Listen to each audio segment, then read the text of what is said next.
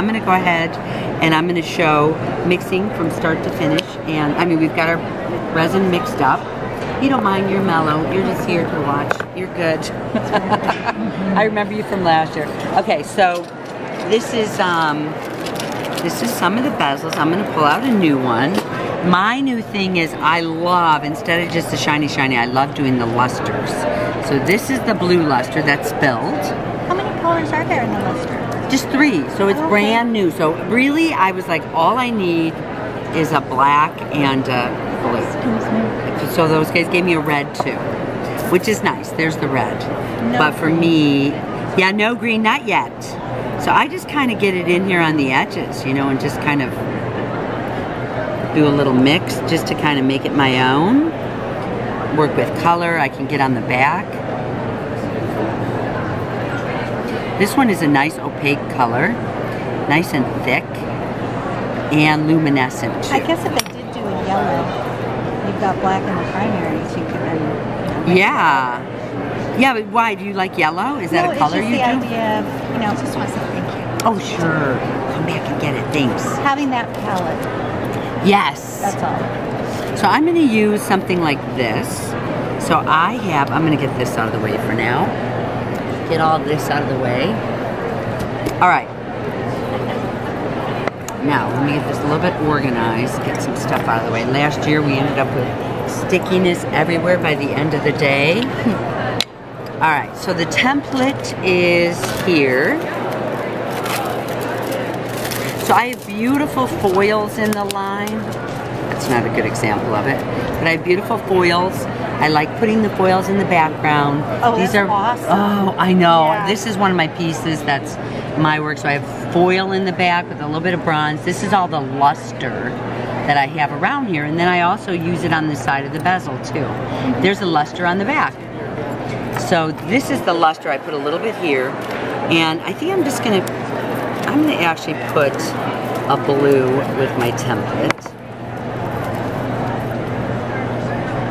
No, that's not the right one, but this one is the right one. Okay, so let me take the back of this. Our table's a little bit sticky.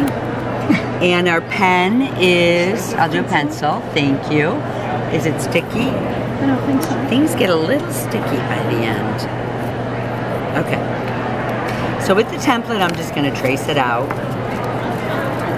Get this cut.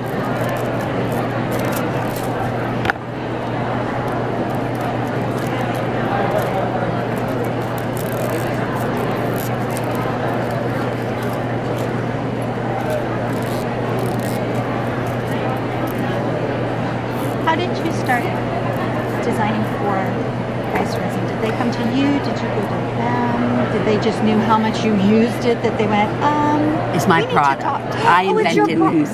in 2007. ICE Resin is mine, and I incorporated, I did this product.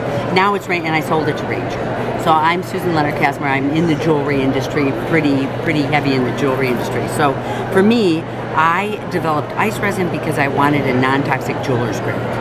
Because I was doing museum exhibits, you know, like I was mentioning. Yeah, so I wanted, and when I was doing jewelry, I was like, you spend a lot of time repairing jewelry if you're a jewelry designer. And I was like, the last thing I want to do is somebody comes to me and their great-grandmother's photo is in there, or, you know, information. So I put together like a waterproof, non-toxic. I mean, we have to put all the hazards up there. It says toxic as, same VOC as acrylic paint. So this was my product, and I had it in the jewelry industry for, oh my gosh, we did so well with it. And then I had a lot of changes. I had a lot of changes. So I was like, I'm kind of done. I need to, you know, not own this product, but I still love it. So I'm really grateful to be able to still have ICE Resin in my life. I do love it. So that's kind of cool. Sometimes if I don't have a template, so I think Ranger, you know, I like resin, I like foils, so I just do what I like doing. And these guys put in more product for me. So really, I don't know this world as well as I know jewelry. Like what I know is jewelry, you know? And what I know is this product on how I love it. So I'm just ripping this because what I want to do, remember this is that luster? I'm going to put the end of this with some luster on it. So when I taught my class yesterday, I really was able to show people like what's appropriate. I wrote a book for the jewelry industry, for the Goldsmith Society, called Making Connections. And it's all appropriate ways to use metal in, like if you're a quilter, or if you're a, you know, in any type of a field, it's where, because there's so many rules and judgments for metal people, you know, so if somebody does a beautiful piece and they stick metal in there the wrong way, as a silversmith or a metal person, you're like, oh, you know, like you know, just like in any field. So I wrote a book. It was for my industry and for the jewelry industry, and it was on connections. So it did really well. It was self-published because during that time, jewelers didn't have you wouldn't have your, Tim McRae is our guy, so you wouldn't have your book published because they always wanted to make it simple, you know? So, oops, I've got my luster on the whole piece. Yeah, so anyway, I've been in the industry, not this industry, but I've been in the industry, and actually, in fact, one of the things that was kind of exciting this year is I was invited, I just did pieces, I was invited, it's to Milan Fashion Week. So I did pieces with Italian Vogue accessories and the creative director of Vanity Fair in Italy. So that's kind of my background. But I love kind of being on the retail side of things too. And I'm stuck to ICE Resin. Do you know what I mean? Well, that's your baby. That's my baby. It's true. It's my baby. So, okay. So that's gonna be my piece I'm doing. I put the sealant on here because if you want your piece to look exactly like this, you put a sealant on. If I don't put a sealant on, it bleeds through and it changes and alters my paper and makes it transparent. Now I already mixed this resin earlier. It's 1:1. This is the resin and this is the hardener. And how long can it stay?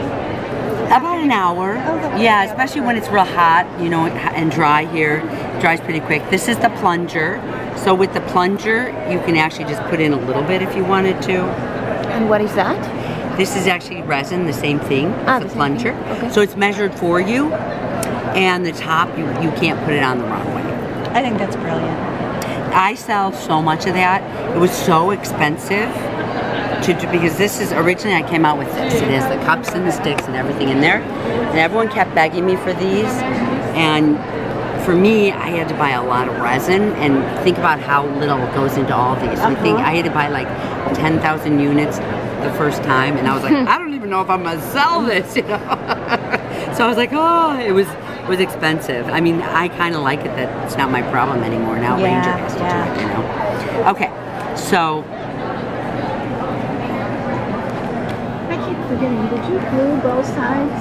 I did. Okay, because you don't want it to change. Right, and then you can have, like, now I'm thinking since there's so much blue in there, I need a little bit of sparkles. So are you thinking about, are you thinking about maybe doing some teaching or things like that, or do you do teaching? No, I have my own company that's stamps.